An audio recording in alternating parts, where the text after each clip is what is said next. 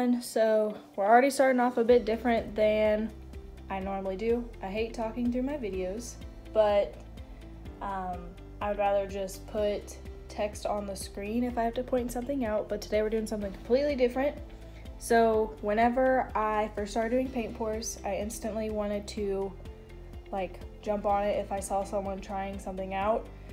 But you know, with everything going on, we can't go out to a craft store as easy as we want to.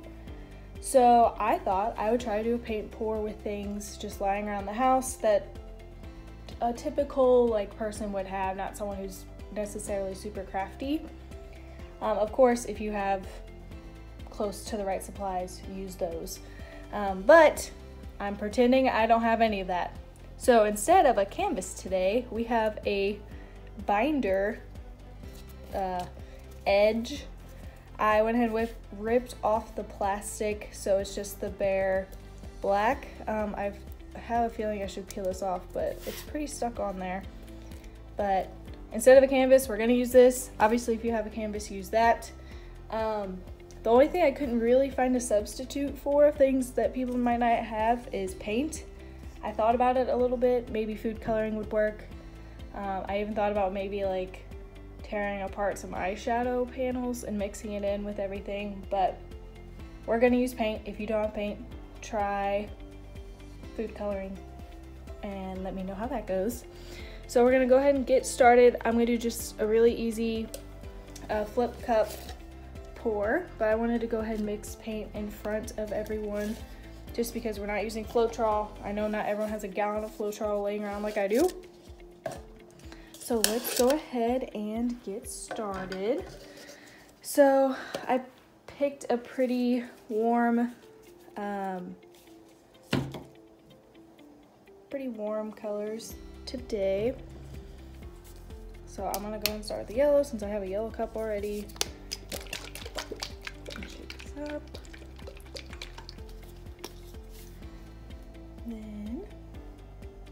So I really don't want to use too much. I always make way too much paint. Oops, sorry. So I'm gonna just put in about like enough to maybe cover the bottom if it's all spread out. And today, instead of using Floetrol, we're gonna use glue. Now I've had this glue since probably 3rd grade, so let's hope it actually comes out of the bottle. Let's see.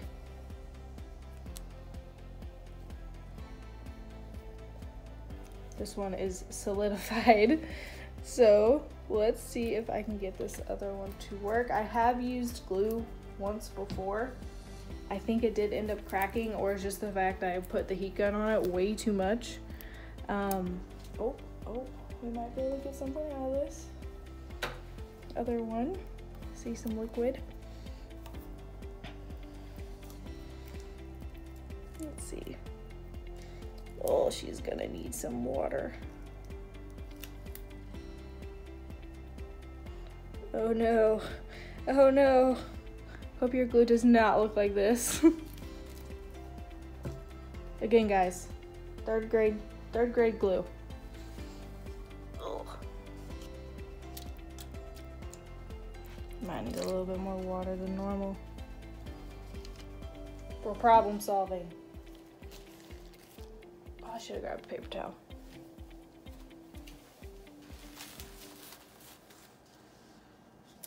All right, let's see if I can salvage this. I don't know if I'll be able to.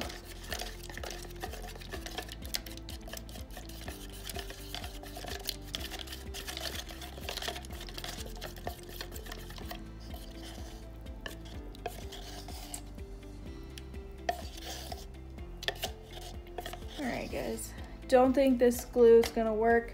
Glue will definitely work for this purpose, but obviously my glue is way too old. It's just too thick. So what we're gonna do instead, we are going to paint and water. Paint and water. So let's try this again. Go with yellow. Now you're gonna have to use a lot more paint to keep the consistency thick. Not something I like doing because I feel like it's just a lot of paint, but for this purpose, it'll work. Just a little bit of water. We don't want it to get too runny.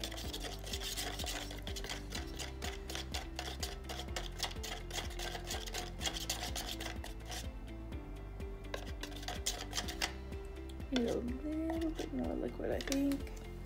So you still want it to move around the, not a canvas since this is a binder, but you still want it to be able to move, but you don't want it to be so runny that it just falls off.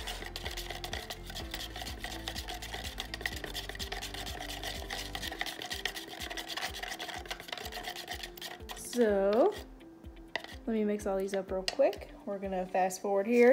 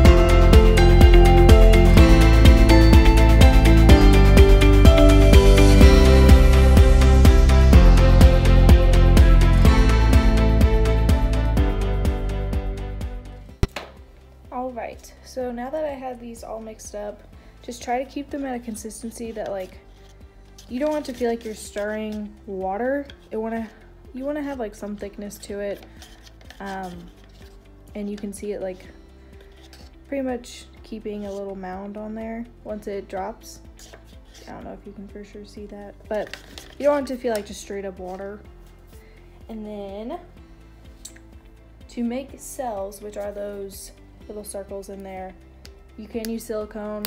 Typically with Floetrol, with the thickness of it, it'll create its kind of some on its own, but I don't think paint and water are just gonna do that by themselves, so I thought maybe let's try adding a little bit of just some straight up dish soap in there just to see what happens.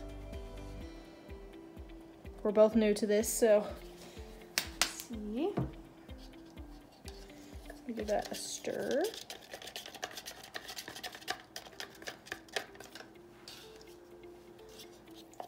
And if anyone tries this, please send them to me. I think it'll be very interesting. And then this yellow is a little too liquidy for me, so we're gonna pop some yellow back in there.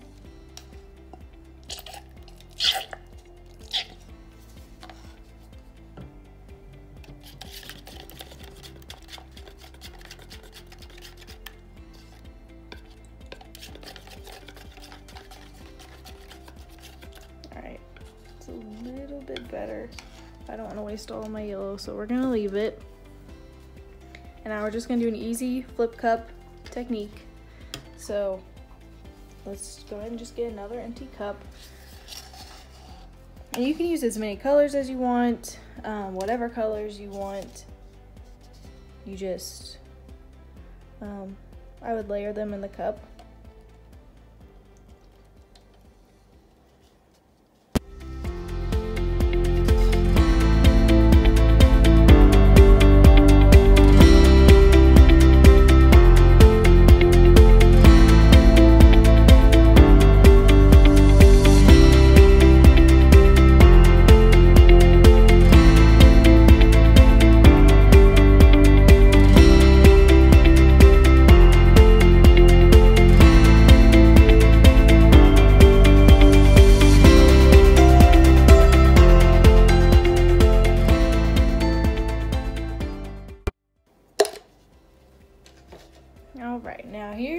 part. Let's see if I can do this with a tripod in my way. Let's see. So, hello, there's my name. Well, this is hard because the canvas at least gives way a little bit. Alright, so I have very firm pressure. I have my hand on top, right where the cup is, and my hand on the bottom holding the cup, obviously. So we're going to try to flip this over and not get paint everywhere. Let's see.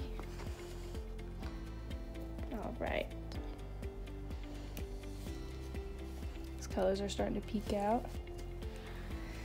Then let's see.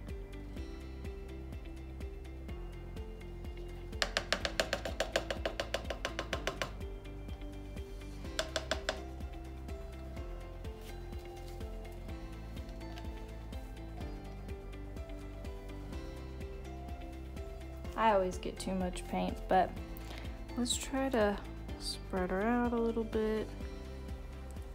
I see some paint globs.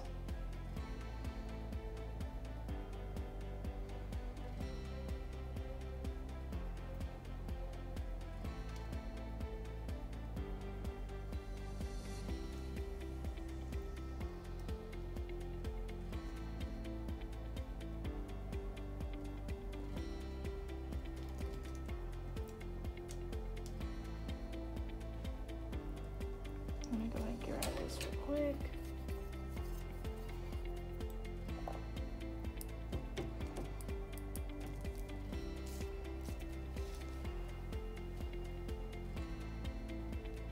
Very yellow.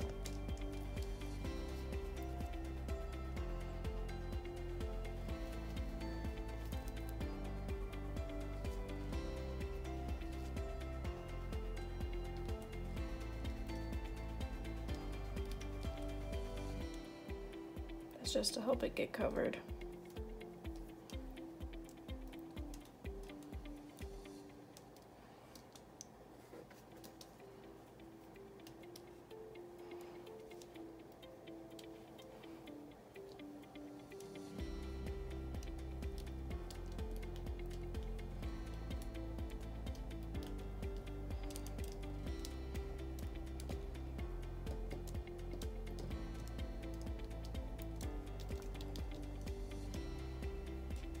Okay.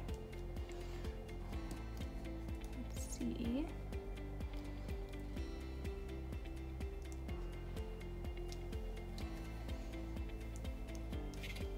Then I just grabbed a paper plate. I set it underneath here so it doesn't get stuck. Paper towels are always good to have on standby. I knew there was something there.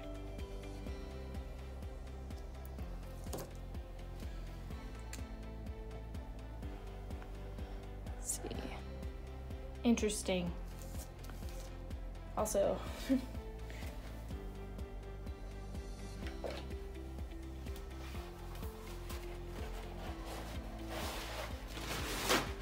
leave it sit for a little bit to see if anything pops up.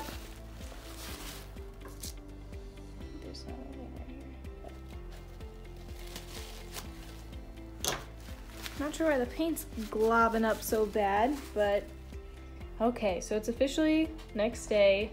It's mostly dry. There's a little wet spot right here and right here, but I actually don't mind how it turned out.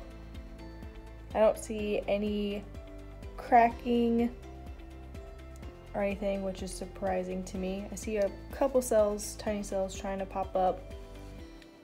Compositionally, I don't mind it. I like the yellow right in the middle. The bottom reminds me of flames. I can't tell if this is the surface of the sun or nacho cheese. But let me know if any of you guys try it. Send me pictures to my Facebook. And yeah, thanks for watching.